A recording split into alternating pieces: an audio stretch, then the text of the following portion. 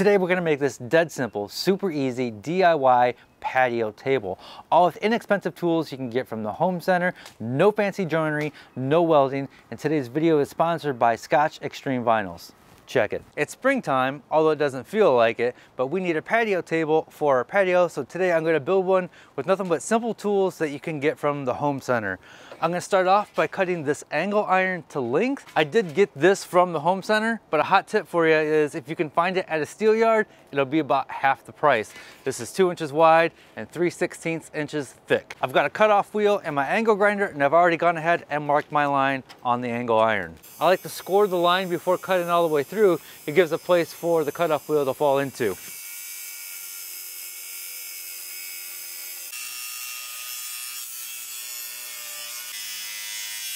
I should also mention, if you get the angle iron from a steel yard, they can also cut it down to size for you. So now I've got a flat disc in my angle grinder. It's basically a bunch of layers of sandpaper, and I'm going to deburr and take off the sharp edges that we made here on the angle iron. So we have all 4 legs cut, and now we need to drill the holes. I have them marked here with some paint marker. I'm going to use this step bit to drill our holes. I went ahead and primed and painted the legs, so while they are drying, I'm going to cut the apron for this table. I picked up some cedar from the home center. I chose cedar because it is very rot resistant, which would be great for this outdoor table. This was kind of pricey at the home center. If you can pick this up at your local hardwood dealer, it's going to be a lot cheaper.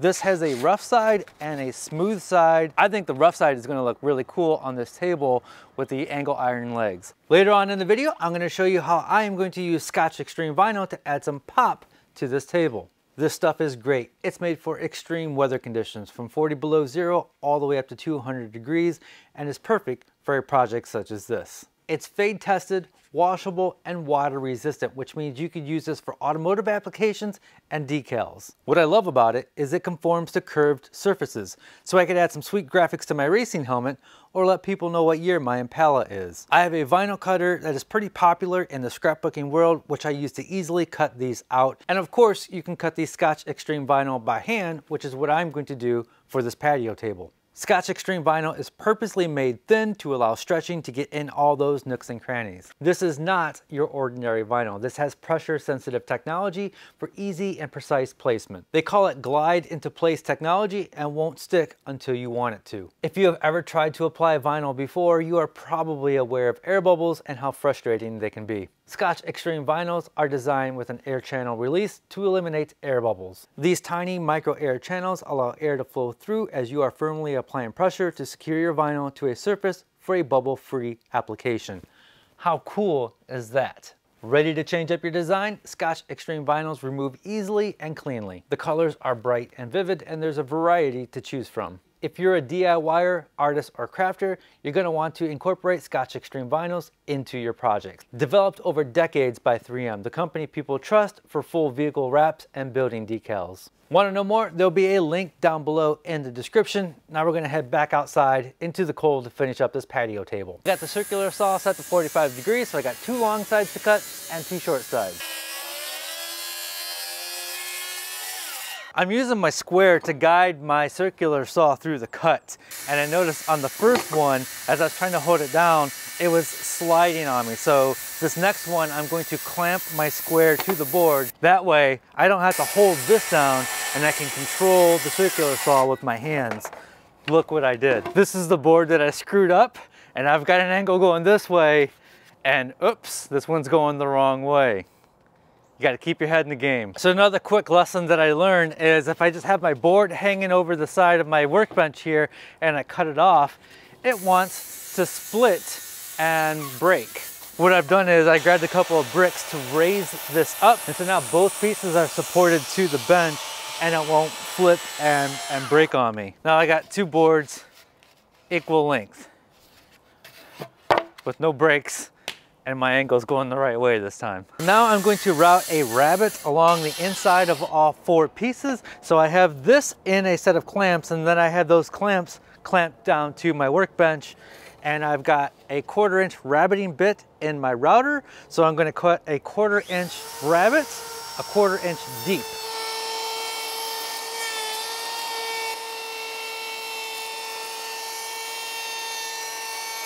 Before we start assembling this, I want to put a coat of varnish on there.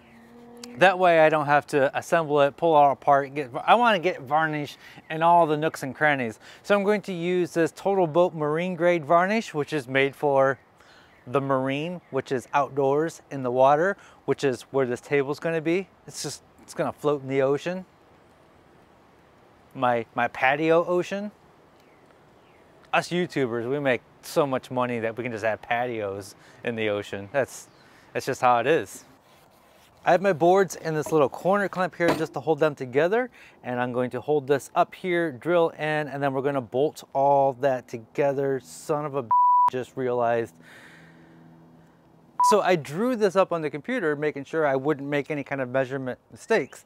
And I drew everything up on the computer except for where to position these holes. I just decided that should be good right here. I actually would not be able to get a nut on the other side because the bolt would be positioned here. I should have drilled the holes out here further, and so it would go in there like so. And since this angle iron was crazy expensive, I'm just going to flip this upside down. This bottom one is going to get covered with a foot.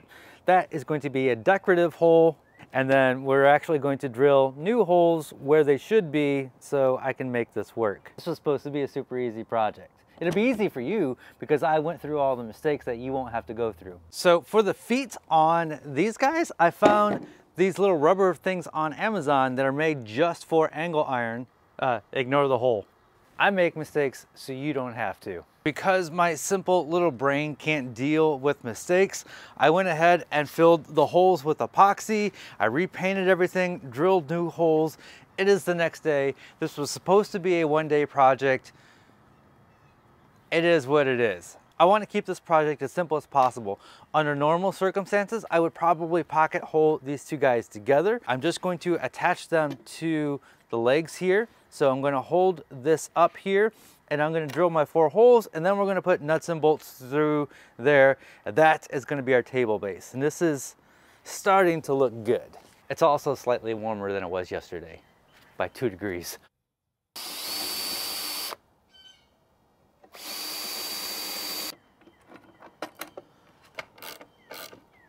So we got one corner done. There's a slight gap in the top there. I'm not worried about gaps. This isn't fine woodworking. This is a DIY project. So now we're just gonna do the next corner and repeat. And that is a table. Somehow it's level and it doesn't wobble. That's awesome. So now we're gonna go inside and we're going to make the glass top for this. This is the part I'm really excited about because it's really gonna set off this table and add some color and character to it. We are back in the warm shop, thank goodness. This is the part where I get to colorize it, and I'm going to use the Scotch Extreme vinyl. I had a local glass company cut some, wait, did you know that Toledo is the glass capital of the world? Lots of glass artists here in Toledo. This is a 1/4 inch thick, and it is 6 by 20. Now you can cut glass yourself, but the reason I had them cut it for me is so they could polish the edges, so it's nice to the touch. We are going to colorize this with some Scotch Extreme vinyls, and the cool thing about this is if I don't like it, I can just change it. That's the, and if you don't like the colors, if you don't like the colors that I choose, you can change it. I'm just gonna do solid blocks of color. Line up my glass on here. Cool thing about this is you can reposition it and it doesn't permanently stick until you put pressure on it. So you don't have to worry about bubbles because it allows it to breathe and you can squeeze out any bubbles. So this is something that I want to show. This is the side with the Scotch Extreme vinyl, and I got all the bubbles out. Now we look underneath on this, so now you're seeing the adhesive side, but there's no sign of adhesive. There's no bubbles whatsoever in there. How cool is that? So if you're using this on windows, it looks great from both sides. I've done this color combination before on this table. There's just something about the yellow, orange, red, black that I absolutely love.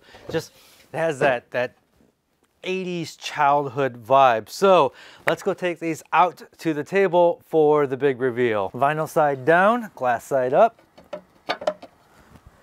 I did get one extra piece of glass in case of disaster. And then the last one. The reason this is in 6 different panes is so when water hits this, it has a place to go and just doesn't sit on top. I am super thrilled with the way this came out. Again, if you don't like my color scheme, you could do whatever you wanted.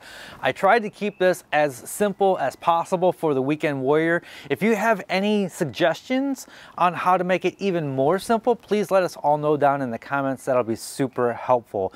If I was going to do this again and I wasn't worried about being super simple, I would probably pocket hole the 4 corners together or use some sort of mitered spline, and that would eliminate the tiny little gaps that I have here in the corners. I think I would also route the rabbet after assembling everything instead of pre-assembling. That way I could really get a nice tight fit with the glass. If you route it afterwards, you will have to chisel out the corners because a round spinny thing can't make 90-degree angles. I want to put little rubber feet on the bottom so this doesn't slide around. One option is actually to use a little bit of hot glue. Over on Patreon, I have a show called Sundays with Dave. It's a behind the scenes show and I answer all of your questions and we talk about what I'm working on and some of the struggles that I'm going through while filming these. Things that you don't see in this particular video. Thank you to Scotch Extreme Vinyls for sponsoring today's video. That is going to wrap it up. As always, be safe, have fun, stay passionate, and make something.